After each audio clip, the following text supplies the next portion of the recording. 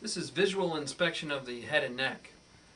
It is very important that all aspects of the face and the neck are visualized and inspected for any kind of abnormalities prior to full examination.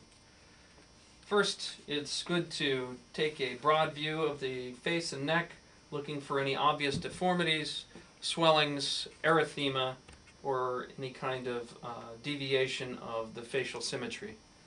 Of course, the jaw and location can be assessed, the orbital ridges can be assessed, whether the neck, the cervical spine is in correct alignment can also be evaluated. With regards to the neck, any kind of jugular vein distension, pulsations, masses, edema can also be inspected.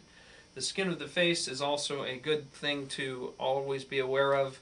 Any kind of dermatological problems can be assessed at this point as well. Visual inspection of the eyes is also important.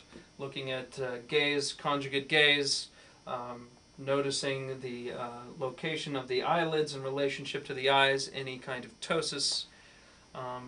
Also the nares, looking at septal location, whether there's deviation.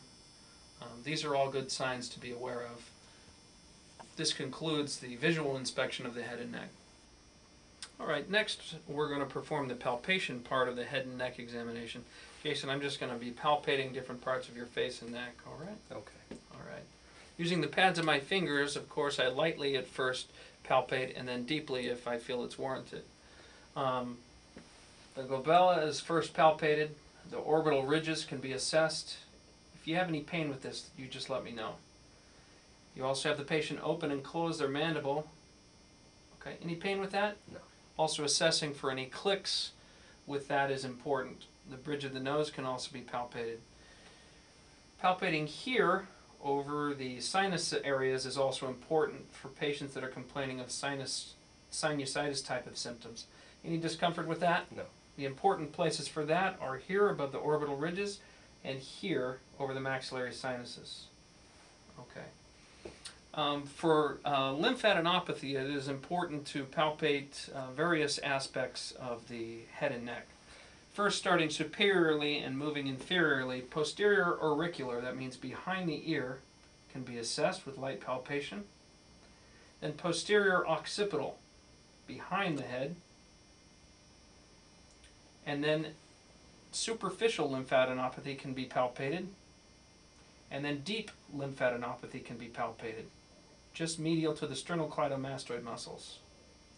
Submandibular lymphadenopathy, here posteriorly, and then submental, here more anteriorly. The thyroid can also be palpated. That is usually done in the following manner. Pads of the fingers, the operator is behind the patient. Just let me know if you have any discomfort with this, Jason. Okay. Palpating the wings of the thyroid and moving medially.